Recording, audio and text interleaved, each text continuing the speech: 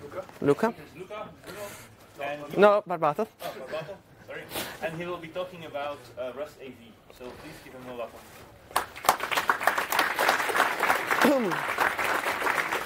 Okay, welcome. Well, let's start with me, who I am. I contribute to quite a bit of different open source projects. Gentoo, Videolan, libav, Rust directly, VPX, X264. So my experience is mostly on everything that goes from fixing random software that ends up broken because of Gentoo. Since we build everything from source, if the source breaks with that compiler, we have to fix it. I have quite an experience with multimedia, both on fixing bugs, getting stuff built, designing APIs. I started to get my hand dirty directly with the Rust compiler. And today I'm going to talk to you about multimedia in Rust, as in writing a multimedia framework in pure Rust.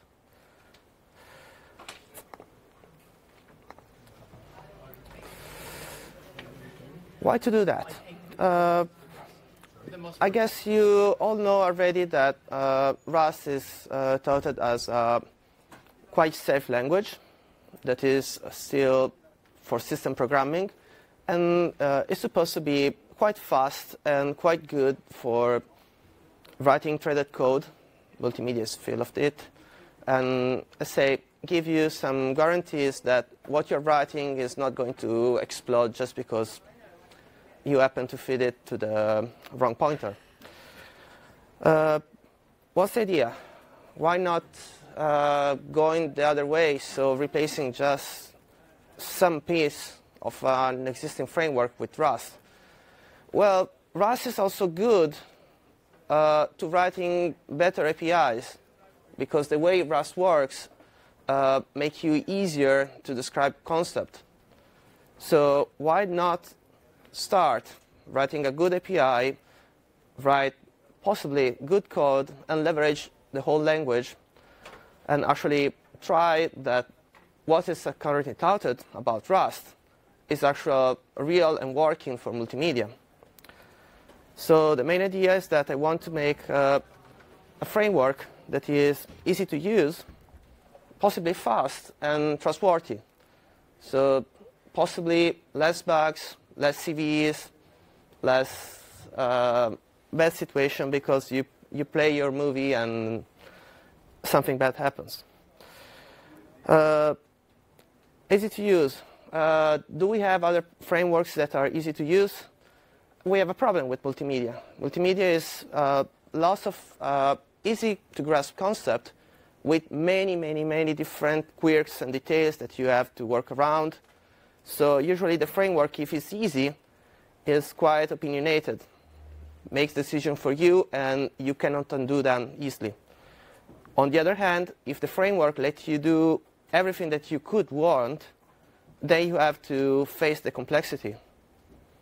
And the idea is, since Rust gives us this concept of zero-cost abstraction, I can layer my abstraction so I can match your need regarding simplicity and, well, power to do whatever you want. Fast. Sebastian already said that you can write idiomatic Rust that result in code that executes fast enough, or actually, in my experience, even faster than you would expect.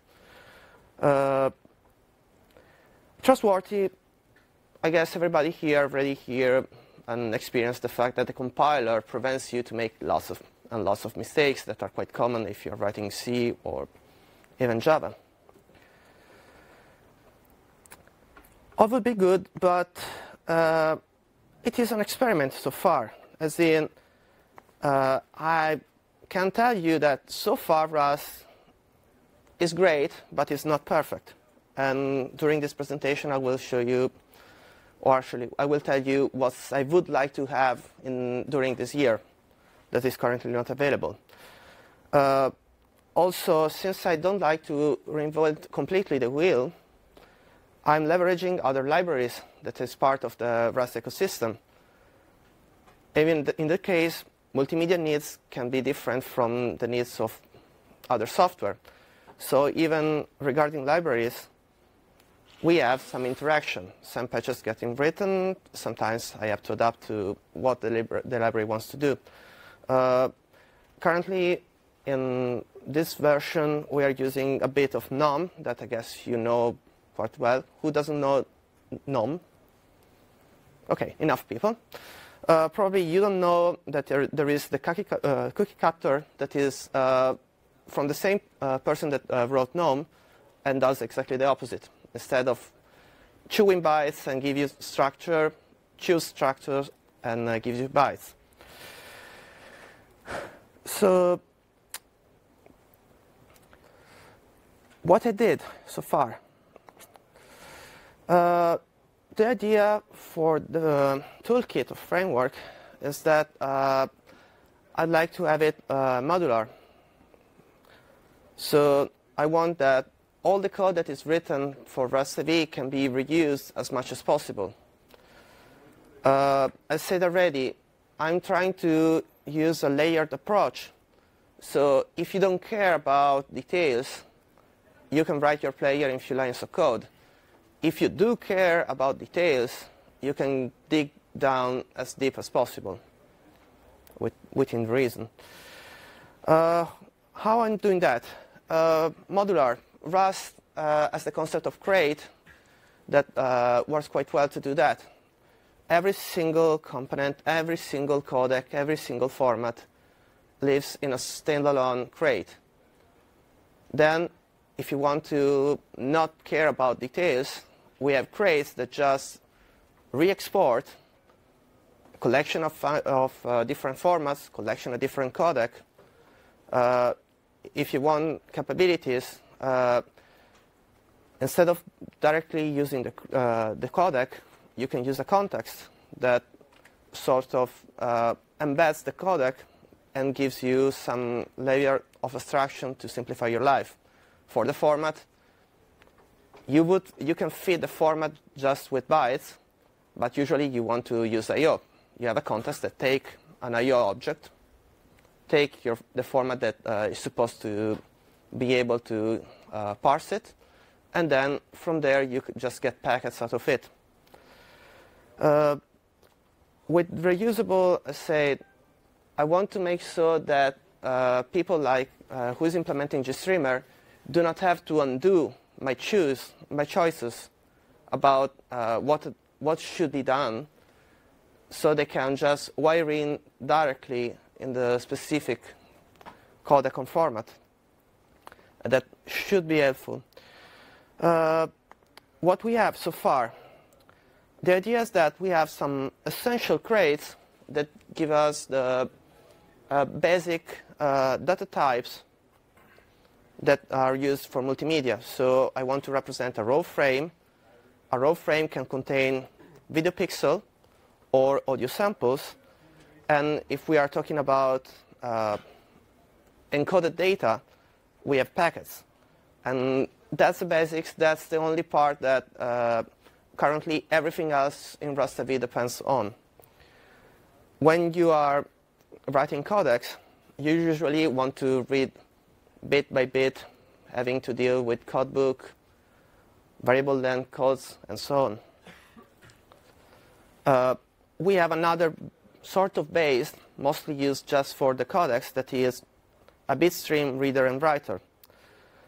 Then we got the core functionality. So far, Rust-AV provides you a mean to the MUX, decode and encode. I say, if you don't care about details, we have an upper layer. We have a player crate that just gives you the base component just to have the playback. I give it an read object, I get back my frames that I can just feed to SDL, and I have my player. Encoder, same idea. I got frames, and I'm getting encoded data. Meta creates the concept of just making an ensemble, so you don't have to think, okay, I want to have the OG, Matroska, Vorbis. You have just a jumble. You don't care, you have everything. We also have some test programs. A transcoding tool and a player tool that is pretty much used to validate everything that is up there.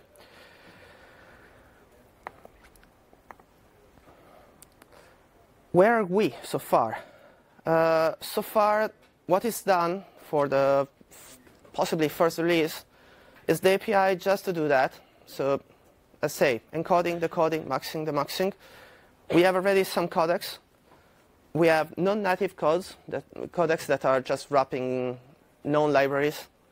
From C to Rust is quite easy. I'm working on native codecs, so completely pure Rust. So I'm experiencing phase first. How is it going that kind of level of detail using just Rust? As a format, we have Matroska, and the programs available are just those two. In the future, we will have more API surface, so you can do more stuff with this toolkit. We will have more native code. We probably expose more reference codecs, and we will have more formats. For the next version, we will still even discussing about hardware acceleration. So this is more or less the roadmap, and is mostly related on my time and how mature Rust is for this purpose. What do I mean? Rust currently, in my experience, is a great language to write this kind of software, because the compiler really helps you. You don't have that many problems in getting performance, even if you're writing high-level idiomatic code. It's quite easy to write bindings to C, so you don't have even problem in getting something that you can compare. What is missing and what we would like to have? SIMD. SIMD is pretty much a need when you're writing multimedia, because you need code that is really fast. It's coming soon. It's coming quite soon, and we have already two interesting ways in Nightly to use it. We have Faster, that is a crate that lets you use high-level iterators, and it generates SIMD out of it. Quite good, because you write it once, and you sort of have for free something that is faster. STD SIMD will be part of STD, and will get you all the power of the intrinsics that you currently have, like from CLang and GCC. Another need is a location that is aligned to something large. Why? SIMD works much better, or works at all, with aligned buffers, and hardware acceleration just need the buffer aligned to their specific needs that could be as large as a page. Something else that would be nice to have, it's not that compulsory, but it's really nice to have, and it's coming soon, const generics. Currently, you can write generic code in Rust, but cannot be generic over a constant. And in multimedia, you have many situations in which you have some small details that are just constants. And embedded this information in types is cumbersome and ugly. Inline assembly, some people likes it, some people doesn't. Is coming soon, is sort of interesting, since we had it from start, but it's not really stable. And since the language wants to be as stable as possible, you cannot leverage the LLVM syntax that is completely in flux. And you cannot even leverage the syntax that is currently shared between GCC and CLang, because, again, you don't have any kind of warranties beside the fact that if the clang/GCC change the syntax, you will have lots of angry users that have perfectly working code that stop working. But it's not exactly a great warranty. So what is going on is that we have a new RFC, a new syntax being discussed, and possibly we will get that within this year. And this is the good part. The bad part is that for multimedia, you would like to have lookup tables. You want to generate a lot of them, and Rust doesn't really work for this kind of purpose. Arrays in Rust are okay, but they are not good as vector. They are sort of second-class citizen. So you cannot collect to a slice. You cannot do a number of idiomatic, use a number of idiomatic feature on arrays. It's going to change mainly because of the const generics. But nobody is really working on that part, and this is pretty much the remaining bit that we would need for having a perfect language for multimedia. That said, we have 5 minutes left, and if you have questions, please. Well, no, you can talk for 5 more minutes. I thought. For 5 minutes, and then you can ask questions. But oh, I thought that the question were part of the 5 minutes. No. Okay. Is it open source? Do they have already a community? It is open source. We have a GitHub organization. Everybody is welcome to contribute code. I already have somebody that kindly offered a Vorbis decoder. So now, beside what we have, we also have a Vorbis decoder. That was sort of a surprise and was quite neat. So I got a validation from a different person that the API works for the purpose. Let's say usual rules. You can fork what you like to contribute and issue a pull request, and I will be quite delighted to have more contribution. One of the problems with the various C systems is that CMD programming requires to rewrite everything for every architecture every time. PowerPC, ARM, Intel, whatever. You need to write everything. Does CMD in Rust offer something that is a bit more generic?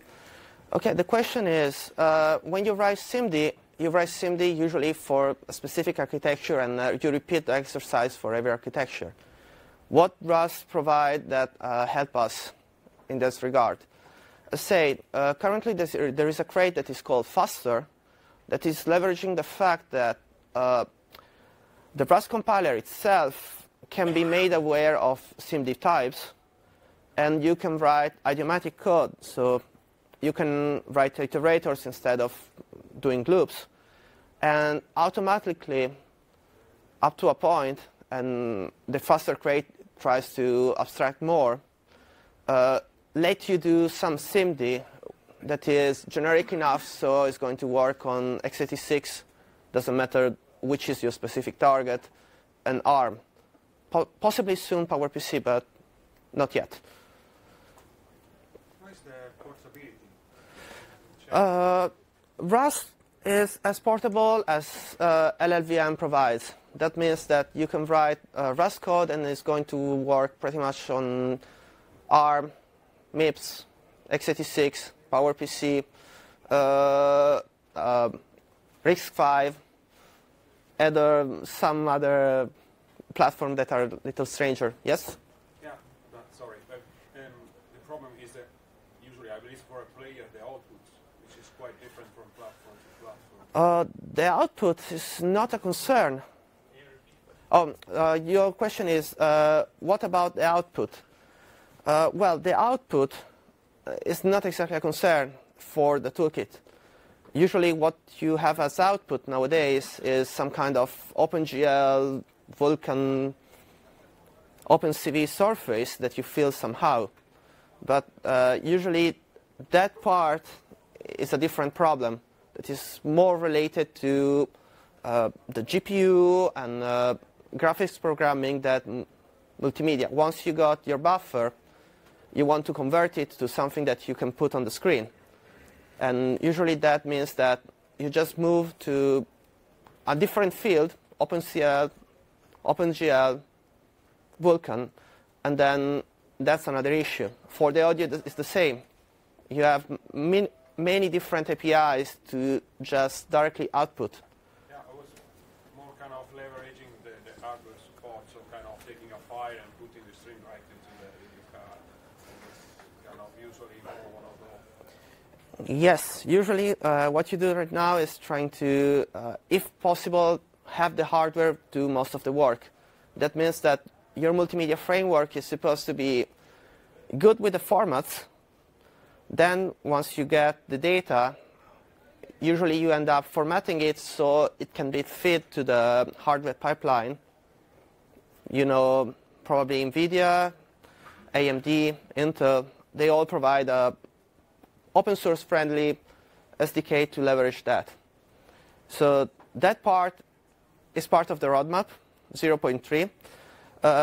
Is going to get there, but first I wanted to prove that you can use Rust to write software decoders.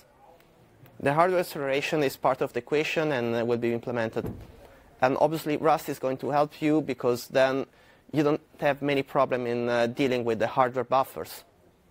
Since that's usually an issue, since the hardware buffer has to be properly reference counted, and sometimes your API and the SDK API and reality could not perfectly match. Other question? If I wanted to get started to contribute, do you have a place where you have a list of like easy wins for me to start getting involved? I have a, okay, your question is, if you want to contribute, do you have an easy task to get your, well, fit wet? Yes, we have few. Right now, the code base is quite lean, so we don't have many real issue or many tasks. But we have a couple. Some are sort of easy if you have experience in writing bindings, since that's one of the easiest part. You write a binding to a C library that is a reference implementation, and you prepare the wrapper so you can expose it from Rust AV. That is the kind of easy task that currently we have. We have time for maybe one more question. Okay, I just wondered how much of this is possible with safe Rust, and how often do you have to drop down to unsafe Rust? Currently, we don't have any. Your question is, how much of it is on safe Rust and how much of it is safe Rust? Currently, it's almost everything safe Rust beside when you try to read bits, because then you have some data type and you want to convert it to another data types, and that operation is inherently unsafe. Okay, thank you very much. You're welcome.